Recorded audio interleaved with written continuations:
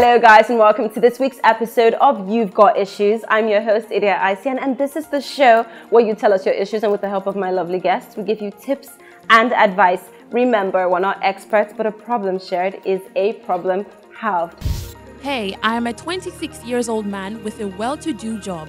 A lot of my friends boast about having their own businesses at a very young age without being answerable to anyone. They make me feel like a slave, profiting another man's business and a failure to myself. My question is, does age really matter when it comes to entrepreneurship? Okay, so I don't know about women disclosing their age. I have no qualms. Exactly. So do you think that the age that you started your business is the most appropriate age to start a business? Do you think people should start earlier? Do you think it doesn't matter? What are your thoughts? I think it doesn't matter. I think everybody's different. Everybody has different paths, which they will chart through in their lives. Yeah. So it really doesn't matter. I started my business when I was just turning 36. I'm turning 40 next month. Wow, you look good. So it's okay. And I always tell people, don't don't let anybody put you under pressure. Because this society just tends to put you under pressure for everything. If it's not marriage, it's business, it's something. Your height, your body, your bone, it's something. There's always pressure for something. Yeah. But don't let that phase you at all. Just follow your heart. Follow your heart. Don't feel pressure to do something, because unfortunately when you feel pressure to do something, you end up doing the wrong thing, or you do the right thing at the wrong time or something, so you just don't feel pressure. Just follow your heart and your intuition, and you'll be fine. There is no age limit to anything.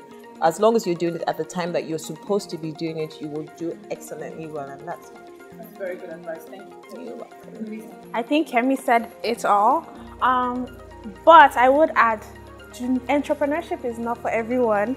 Do not feel the pressure to jump in the pond, and you should really think about your friends, because your friends should not just be boasting. Your friends should be people who are encouraging and who tell you about the realities.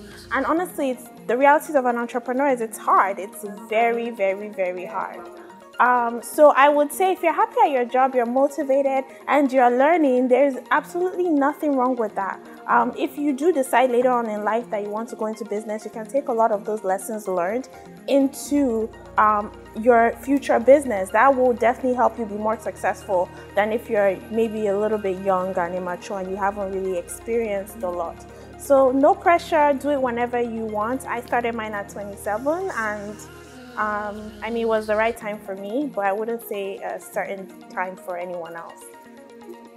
Well, I'll address two things. So there's the age aspect. It doesn't matter how old you are, because everybody has a different boat to steer. So the age factor doesn't matter at all. In fact, it's ridiculous for you to feel that because people are doing something at a certain age, you should even care about that. The second thing is that life is all about calling. There's this saying that if you do not have a dream for yourself, you will live in another man's dream. Now, everybody dreams of being able to be the boss and call the shots. But like Louisa has said, everybody cannot be a CEO. Everybody cannot be the president. Please, everybody should not be the president.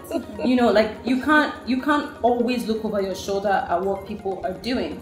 They always say that failure is caused by going along with the crowd when you know that God is pulling you in another direction. So look inside your heart. What is it that your heart is beating to do? And even if your heart is beating to be in fashion, it does not mean you're meant to be a model. It does not mean that you're meant to be a designer. It just means that, you're meant to do something along those paths. Also, people are not very truthful to themselves. Are you a lazy person?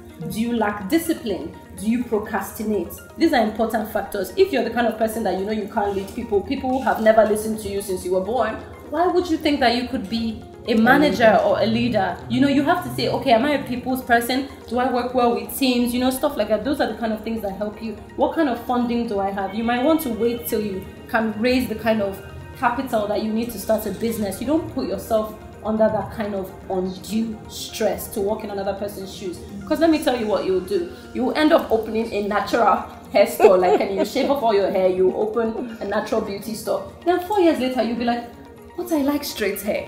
Like, why am I doing this? I love perming my hair, I love straightening my hair. And then you're back to square one, you're confused all over again. So please follow your own path and forget about what your friends are doing.